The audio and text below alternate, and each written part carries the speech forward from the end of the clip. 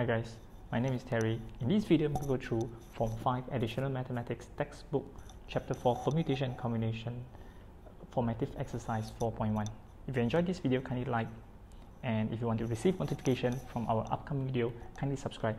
And if you have any question, kindly comment and give us feedback on how we can improve this video presentation. So let's get started. So the first question, you have a set of questions contains 5 true or false questions and 5 multiple choice questions, each with 4 choices. So what is the number of ways to answer this set of questions? So for me, I will draw out, say, 5 boxes here. This is for the true or false question, and another 5 boxes here to represent the multiple choice question, right? Now, for true and false question, there are 3 ways. Now, actually, if you were to include not answering the question itself, is actually 3. But if we just assume that the student will answer all the question, so you actually have 2 options for the first question. Yeah, for question number 1, okay, student can answer true or false. Question number 2, again, they can answer true or false. So that 2 options. Question number 3, they can answer true or false, 2 options. Question number 4, 2 options. Question number 5, 2 options. But for multiple choice question, we know we can answer A, B, C, or D. So we have 4 options to choose from. Now again, assuming that the student answer all the questions, not leaving anything out. So they are 4. The second, this question number 6, 7, 8, 9, 10. And the first 5 are true or false questions. The next 5, they are multiple choice questions. So we have 4 options each. So if you were to calculate the number of ways student can answer the question, you have to use what we call the multiplication principle. Like, you know, first question you can have true or false, then you multiply with 2 options for the second one, multiply the 2 options for the third one, and so on, right? So, but I'm not going to write one by one, so I think it's best we just write 2 to the power 5, right? As for multiple choice question, you can have 4 options for the first one. Like for example, student, the first question can put A, B, C, or D. Maybe you answer A. Then the second question you can have A, B, C, or D. So you can answer A again, A, B, A, C, A, D. So basically you multiply them together, and we multiply all these 4. That means there are 5 for them. So we write this as 4 to the power 5. Now this will give us, if you multiply together, is 32,768. Yeah, this is such a big number. Now, we just want to clarify this because the textbook, they give answer as 200. So I hope you're clear about this. I don't know. I think maybe they assume that it is 2 by 5 and a 4 by 5, which is incorrect. It's not 2 by 5. It's 2 power 5 because you have 2 options, 2 options, 2 options, 2 options, 2 options each. If you multiply together, it's 2 power 5, not 2 multiplied by 5. Okay, so yep, please take note. The answer is different from the textbook, and you can check with your school teacher, yeah, on this question. Okay, so this is supposed to be the right answer. Okay, so let's move on to question number 2. Find the number of ways to create a 3-digit password for log if repetition is allowed. Now, so a 3-digit password, so we talk about digit. If you were to choose any digit from 0 to 9, we know there are 10 possibilities. Yeah, 1 to 9, there are 9 numbers, 0 to 9, there are actually 10 numbers. So there are 10 options here. Because you can allow repetition, right? So the second one, you can use back the same digit. For example, I put number 5 the first digit, I can put number 5 again the second digit. So it does not reduce by 1. So the next one is also 10, right? So the number of ways you can write 10 by 10 by 10, or you can just write 10 power 3, which is 1,000. But if repetition of digits is not allowed, you need to reduce the number of options by 1. For example, the first one, I start with the first digit. We know it's going to be any digit from 0 to 9. So we have 10 options. And assuming I put number 5 inside the first digit, I can't choose number 5 in the second digit. I can only choose any other number than 5. So the number of options reduces by 1 to 9. And the third one reduces by 1 to 8. So the number of ways we can write this as 10 by 9 by 8, or in NPR form, 10 arranged 3. This will give us 720. All right. Question number 3. So how many numbers are there between 5,000 and 6,000 can be formed from the digit 2, 4, 5, 7, 8 without repetition of digits? So okay, so let's draw 4 boxes, because why? This is 5,000 and 6,000 are numbers in thousand, so we only have 4 digits. But the first digit I can only choose number 5. When we say between 5,000 and 6,000, you have to start from 5. Now you can't even start from 6, because if you start from 6, it will be more than 6,000, right? So I only have one option to choose from, right? There's only one digit 5 here. All right. The next thing is, for the rest of the digit, I can choose from 2, 4, 7, or 8. So I have 4 options, right? Then remember, this is without repetition. So you have to reduce the option by 1. So next will be 3 and 2. Yeah. For example, let me just clarify this. I know some of you probably haven't learned this properly. So I have 4 options to choose from. Let's say I put number 2 inside here. I can no longer choose number 2 for the third digit. My third digit initially had 2, 4, 7, 8. As I've taken 2 out, I can't choose number 2 anymore. I can only choose number 4, 7, or 8. Yeah. So there are 3 options. And let's say if I put number 7 here, I can't choose 7 anymore. Yeah, I'm left with 4 and 8. So yeah, you got to reduce 1 by 1. Okay, so I don't draw all this thing. Yeah, so 7, 8. So I just keep this here. Okay, now the number of ways you can write this as, now some people write 1 by 4 by 3 by 2, which is fine. Or you can write out of 1 arrange 1. 1p1 means I want to arrange 1. There's number 5, I'm choosing, or I'm arranging the number 5. Then our remaining 4, I'm arranging 3 of them. Yeah, 4p3 is the same as 4 times 3 times 2. And this will give us 24. Okay, this is only the first part. The second part, they want us to include, yeah, how many of these are even number. Now we have 2 conditions. The first condition is it must start with 5. In order for it to be between 5,000 and 6,000, it must start with 5. But the last digit, in order for it to be even, it must be 2, 4, or 8. Yep. Okay, let's consider the option for the first one. The first one I have 1 option. Yep. The first one I have 1 option, so a bit ugly. The last one I have 3 options. Now notice this number here, 2, 4, 8, and 5, they are different set of numbers. So whatever, if I choose number 5, yeah, from the first digit, it doesn't affect the selection for the last digit. Okay, so and remember we have 5 numbers to start with. I've taken 1 number to put in the first box. I've taken 1 number to put in the last box. Right, I'm left with 3 and 2. So the number ways is 1 by 3 by 2 by 3. Or again, you can use the NPR notation. 1 number 5, I choose that. Remaining 3 digits, I arrange 2. And the last digit, I have 3 options to choose from. I arrange 1. So this will give us 18. All right, moving on to the next one. Question number 4. A couple and 8 children are going to watch a movie in a cinema.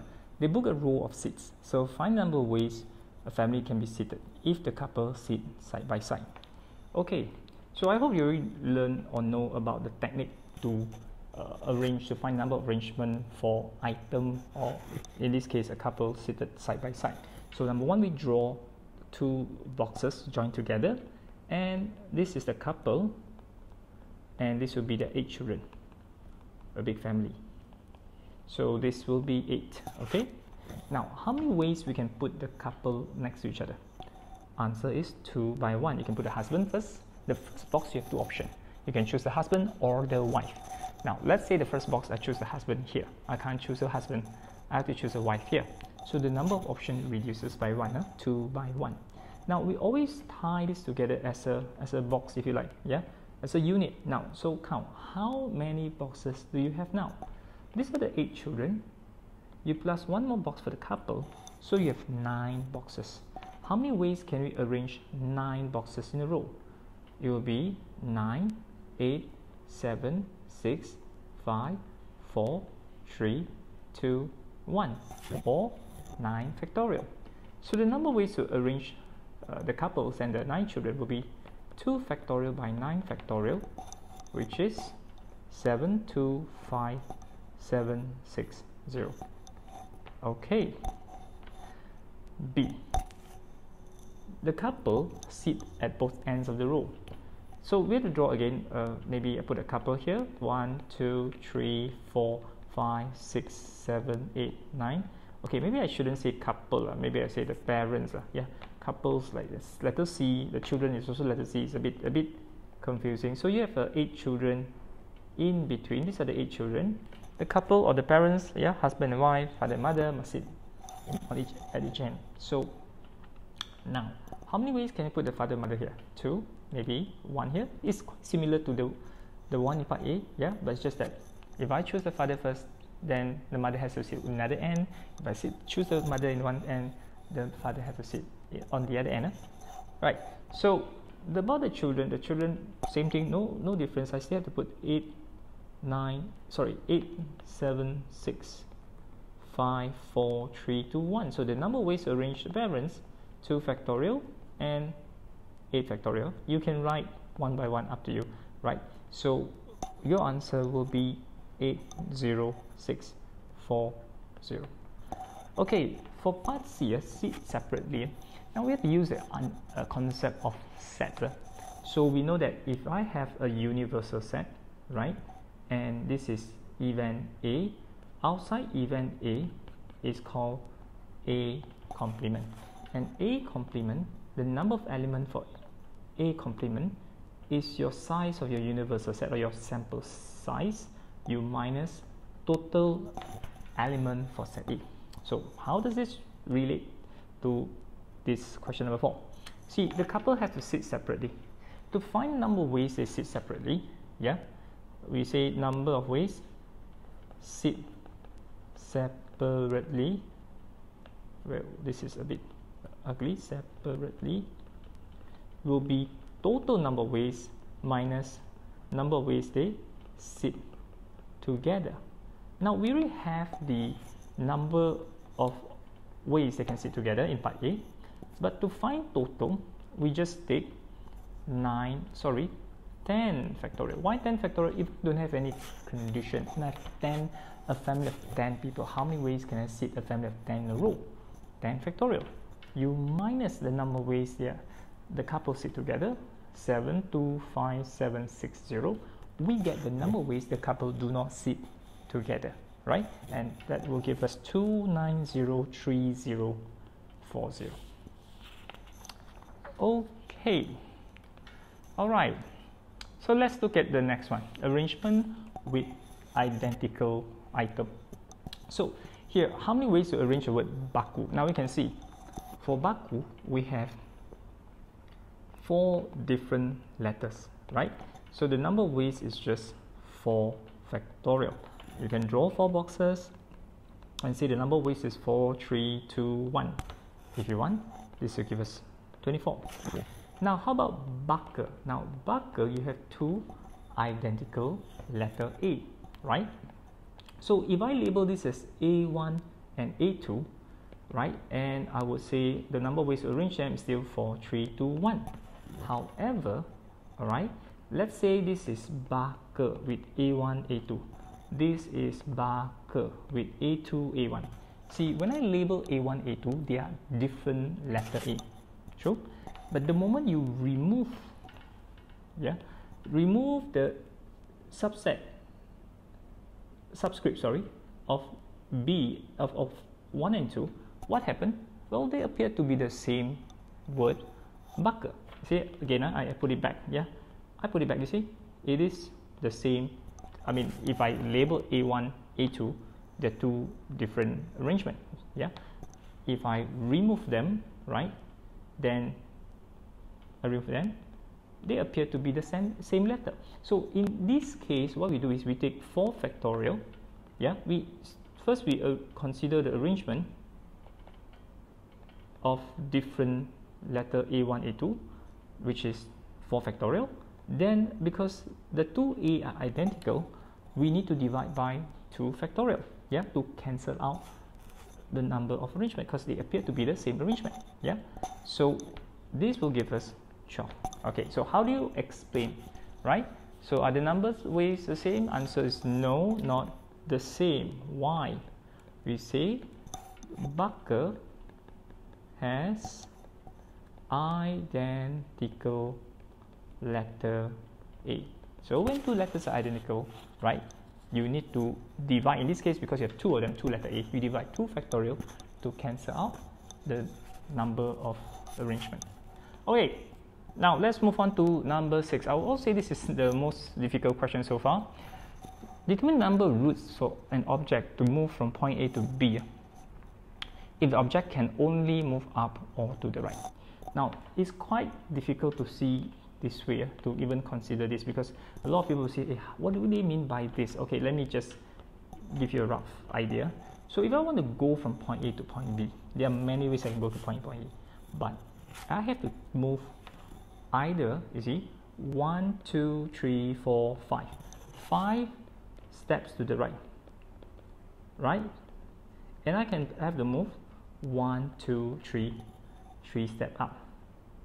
Okay, 5 to the right, 3 up. But you can do any combination. For example, I can do like this. I can go, maybe I just do 1 first, then 2 up, and then another 1, 2 to the right, and then up, and then to the right, right? So the sequence is different, right? For example, okay, maybe I draw this out for you. Okay, so I draw 1, 2, 3, 4, 5, 6, 7, 8. Okay, to go from A to B, the first one is very straightforward. I just go right, 5 steps. Then I go up, correct? But the second case, right, I'm going right, up, right, up, right. So all together, I still have to do 5 steps to the right, 3 steps up, right?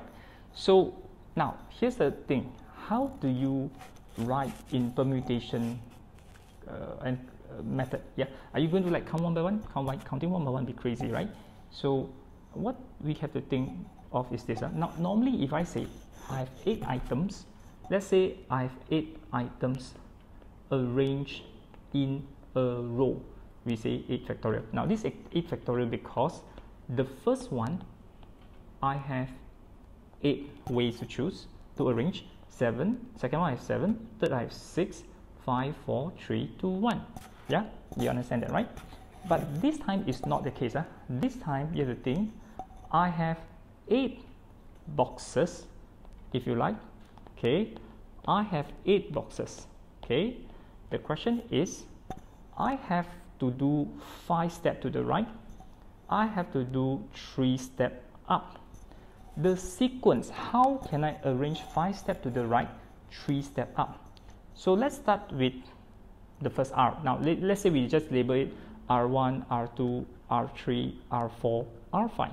So where can I put R1? Well, I can put R1 at any one of this. So I have 8 boxes. I need to put one of the letter R, but I have 8 options, correct? No? So let's say I put R1 right here. Okay, then I still have 7 other letters, including 4R and 3U, 4 right and 3 up. So I can put maybe, let's say, the second R here. So the number of options reduces by 1 to 7. I can choose only from 7 remaining boxes. Then the third R, maybe I put the third R here. So I have 6 options to choose from, yeah? And then the fourth R, I have 5 options to choose from. Maybe I put the fourth R here, right? Then the fifth R, I have, let's say, put here, 4 options to choose from. So the number of options to choose, to arrange is now reduces by 1, right? And let's move on to letter U. U is for up. I'm going up, right? I need to go 5 to the right, U 3 steps up. So my first U may be here, U1. Okay, then I have 2 options left. Maybe U2 here, and the third U is right. Correct. So what does this give us? This is actually 8 factorial. Yeah, because you have 5 right step to move, or 5 letter R if you like to think that way, and 3 movement up. Yeah, or you can think of it as 3 letter U. So total 8. But the thing is that this R1, R2, R3, they are all the same movement to the right. So if you remove the letter R, remember the concept that I've explained just now, you move the subscript. Oh no, this one's a bit ugly. Okay, I tell you what, I'm not going to remove this.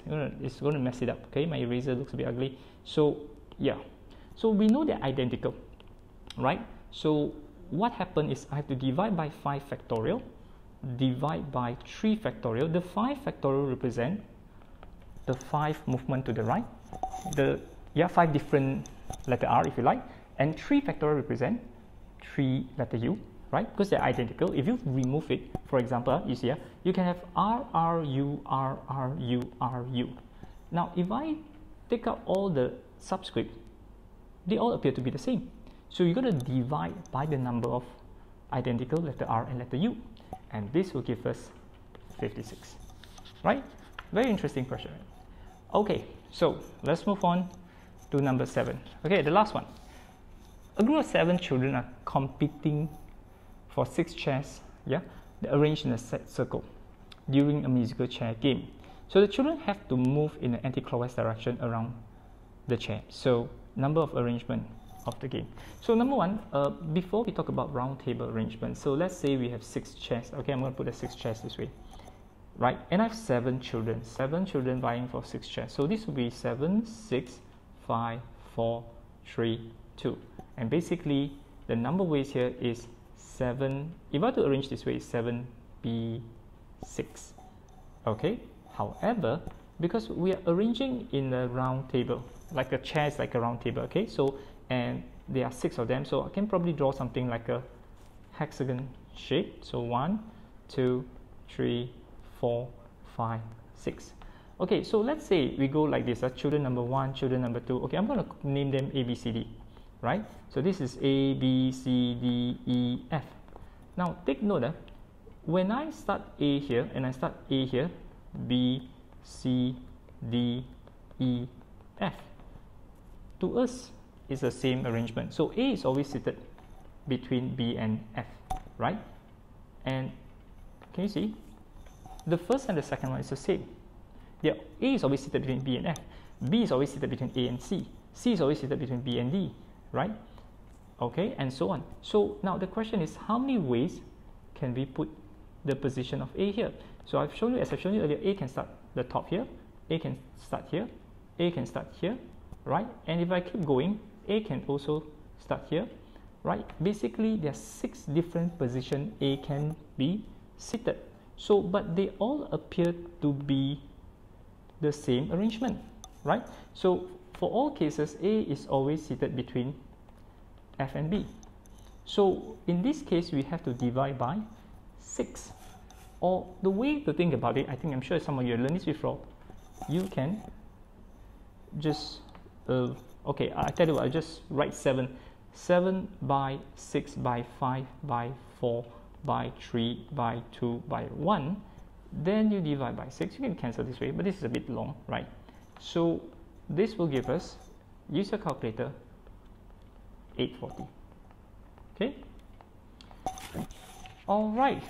Okay, so that's all for this discussion. But before you go, guys, take note that we have a collection of workbook, notes and tutorial, past year question, and that is really useful if you need one additional workbook, a material that comes with video tutorial, right? You can contact us, WhatsApp, call us, find out more from our website, or get in touch with us. All right. Recently, we've completed the drill practice addition mathematics form 4, and this is a question workbook with example practices with increased level of difficulty, right? And these are some of the questions, from indices, surds and logarithm, right, that we have. Okay, so and this book comes with a complete solution, so step-by-step solution. In case you got stuck, you can always refer to the solution to figure out how to complete this. You can get all this material from our Shopee account, right? Just Google us, Pusat Tuition Teliti from or find us from Shopee. All right, you can order and the book will be sent directly to your doorstep. Thank you very much for watching this video. I hope you learned a lot from here, right? Hope to see you guys in the next video. Bye bye.